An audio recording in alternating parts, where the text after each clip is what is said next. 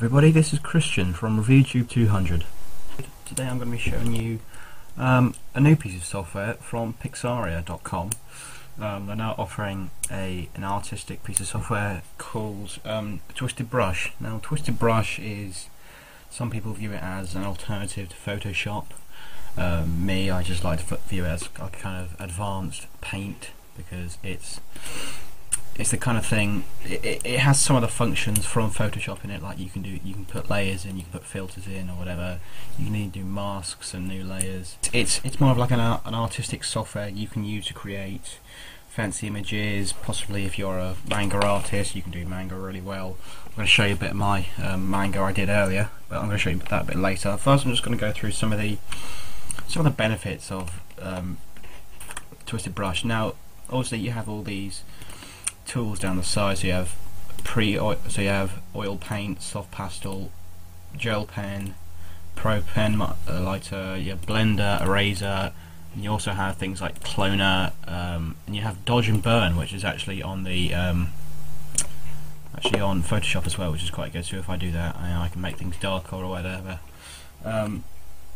Good thing about Twisted Brush is it does most of the same things that Photoshop does. It's just a little bit of a scaled down version. So lots of artists from sites like DeviantArt use this, partly because it's such a good piece of software for animation and characters and things like that.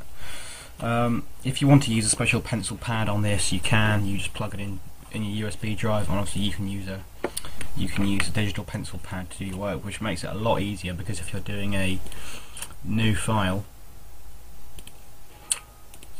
there. So if you're if you're trying to create an image, you know, like you've drawn it, this is possibly the perfect software to do it on, because you can plug it in and it ends up looking really good because you've got all these tools. It's got a huge range of realistic paint brushes. So if I get the oil paint up, you can adjust the brush size down here. You can adjust the density, even the opacity. So that's how kind of luminous the colour is. Also, you got all your colours down here. You can select that. So if I want, there we go. That's like a really pale yellow, and you see it smudges it.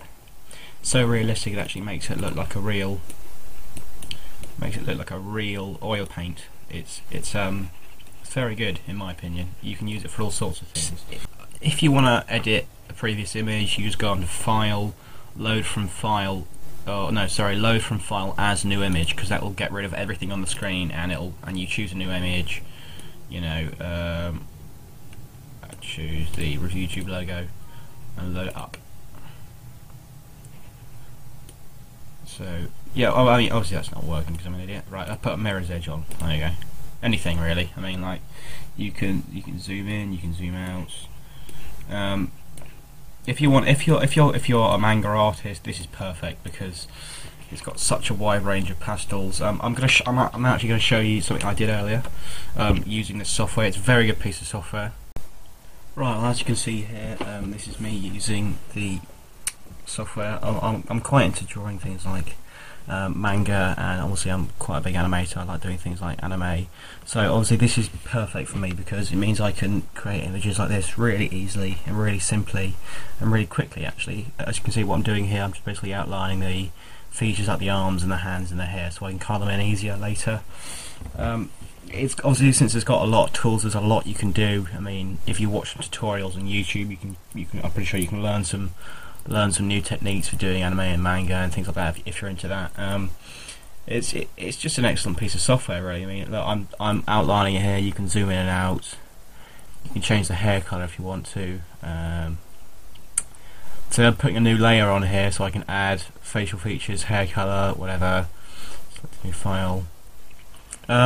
Yeah, because you can add new layers. You can pretty much do what you can do with Photoshop normally. So it's very good. You see I'm making the hair a different colour here. It's a lot easier to do because now I've outlined everything. It's going to look a lot better, and B, it's just a lot easier to do because it's a new mask, new layer. You can add in these kind of things without going over the lines or smudging. So it's pretty much perfect, really. If you want to add any comments in the comment box below, that'd be great. Just leaving any comments as to what we should review next. If you like this video, please subscribe and like the video. Obviously I'm going to be doing more things like this, more software, possibly more artistic software, depending on what you guys want. I'll do it. Okay, thanks for watching. I'll see you next time.